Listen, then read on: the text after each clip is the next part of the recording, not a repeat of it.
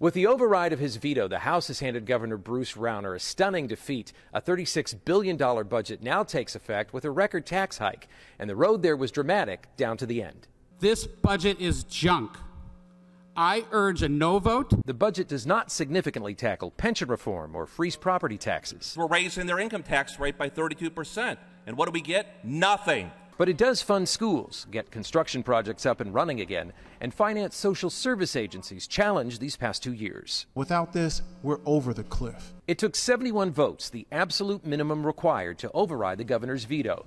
It included Republicans who crossed party lines to do so. Our options are this or financial meltdown. The $36 billion budget raises $5 billion in new revenue, and it will help pay down $15 billion in unpaid bills that mounted during the crisis. We did what was right for the future of our state. The override was a definite victory for Democratic House Speaker Mike Madigan.